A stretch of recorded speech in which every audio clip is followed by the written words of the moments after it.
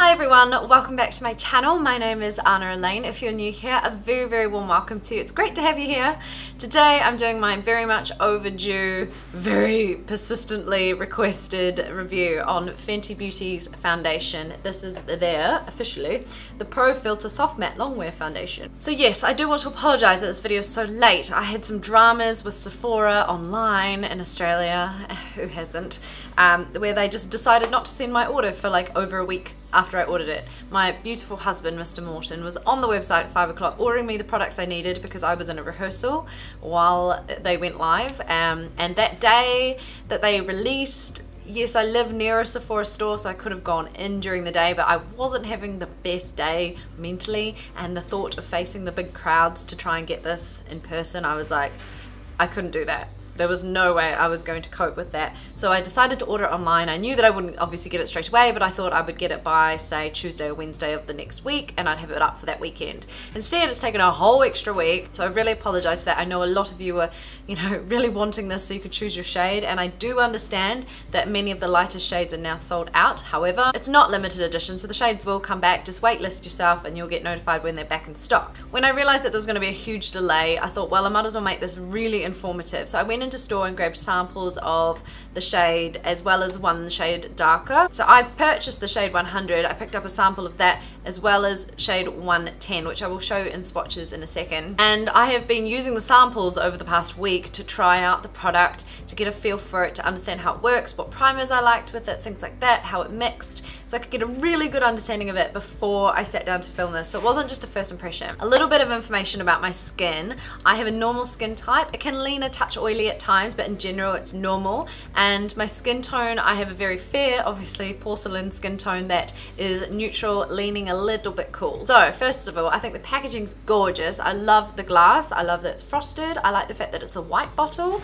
a little bit different to some other products. Usually makeup companies go for black. I love the fact that it's got 40 shades. I think that's awesome of Rihanna to be so inclusive, to try and do the biggest shade range possible. However, I picked up the shade 100, which is the lightest shade, and I mean, I am very pale. That is basically the premise of my channel. I find beauty solutions for very pale skin. However, I know I'm not the palest person in the world. There are so many people out there that are more pale than me. I don't think that Rihanna went far enough with this. She talked about how she wanted to make the lighter shades suitable for albino skin, and I'm not an albino, I'm just a very pale girl. It's shade 100 suits me perfectly. It's a beautiful shade. But I just feel really sad for those that are lighter than me. Okay, so here we have the product swatch next to a bunch of my other foundations in my kit. This is the Fenty Beauty foundation in 100, and this is the shade 110. This is the Kat Von D Lock-It foundation in L42, and this is the same product in L41. This is the Hourglass Vanish Stick foundation in Blanc. This is the Maybelline Fit Me foundation in 102.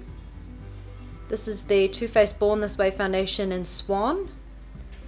This is the L'Oreal True Match foundation in N1. This is the Marc Jacobs Remarkable foundation in Ivory Light. This is the Makeup Forever Ultra HD foundation in Y205. This is the Dermacol Makeup Cover in 208.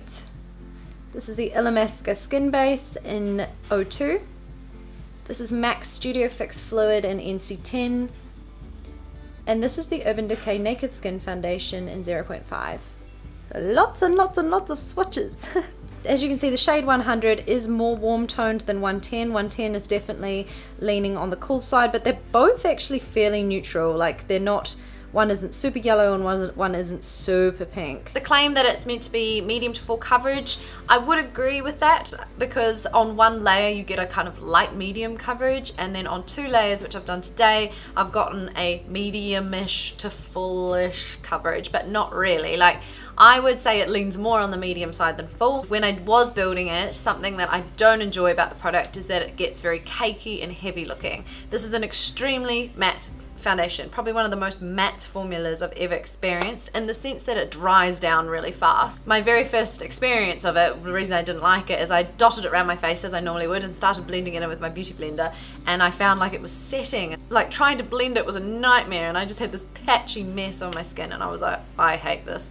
So the next day I tried just doing like one section at a time. That worked a heck of a lot better. So just word of warning, yes, you can make it work and you can blend it, but you just have to work a section at a time. So I would put a little bit on this cheek, blend that in, pump it a little bit more for my chin, do that, and so work your way around. It does build up, as I say. You can do a second layer, which I've done today. However, it definitely, like, you can see the foundation on my skin, and if you zoom in, you can see how the foundation kind of attaches to your peach fuzz on your skin. I'm not a huge fan of that. I think I've definitely got formulas in my kit that I prefer much more for my skin type, but I think if you have a very oily skin type, I think you'll really like this. Shade 100 is a neutral undertone, and that's why I really like it. It's quite rare to find pale foundations that are more neutral. They're usually either very pink or extremely yellow, like NARS Siberia. So I thought it was really great that they had a neutral color, and I actually love the way it looks. I think it blends nicely into the sort of very neutralness of my neck.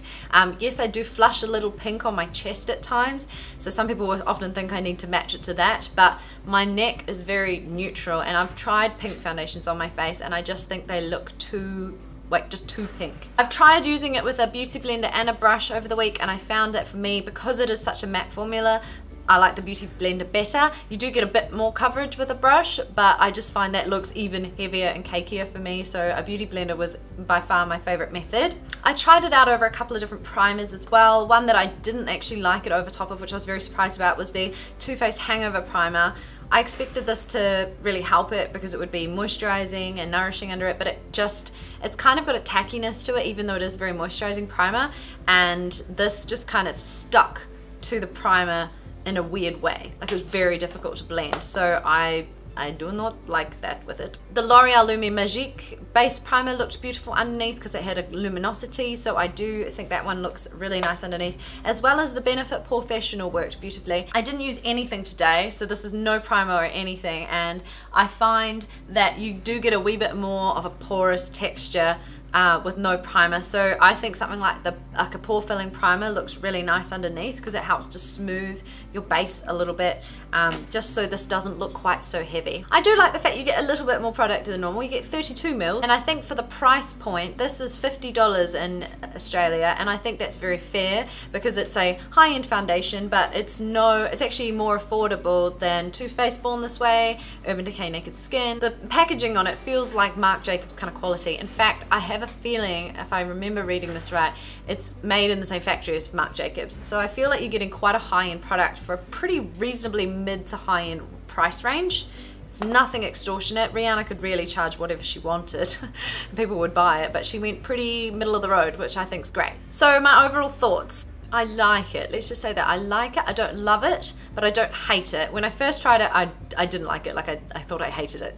And then as I've learned to kind of how to use it best, I think it has a place in my collection, but I don't think it's one of my favorite formulas ever. I think the color is fantastic. If you know that you're my exact sort of skin tone, I think you'll love the shade 100. If you're quite cool toned, I would go for shade 110 because that is more pink.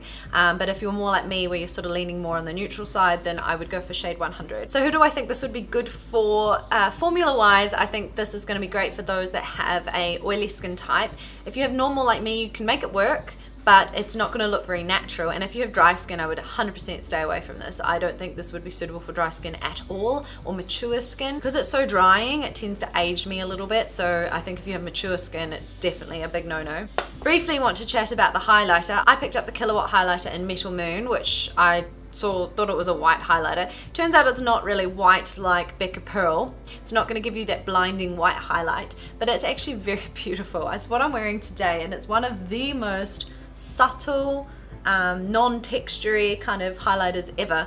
I know quite a few people were very disappointed in this because it isn't that blinding white highlight, but I appreciate the variety in highlighters. I think that the shade is going to be perfect for me for like an everyday look. It's just very subtle. It adds a gleam, a kind of gloss to the cheek without looking heavy. Some of our other highlighters are very glittery, which is not my cup of tea. So personally, I really like this. I think if you enjoy highlighters like the Bare Minerals Invisible Glow Powder, then you're going to love this. If you prefer those very blinding ping, you know, glazed donut highlights, then you're not gonna like it. So I think that was everything I wanted to talk about today. Hopefully I didn't miss anything, but if I didn't answer a question that you had about the product, do leave your questions in the comments below, because I do answer all of your questions. I love answering your comments and helping you guys out.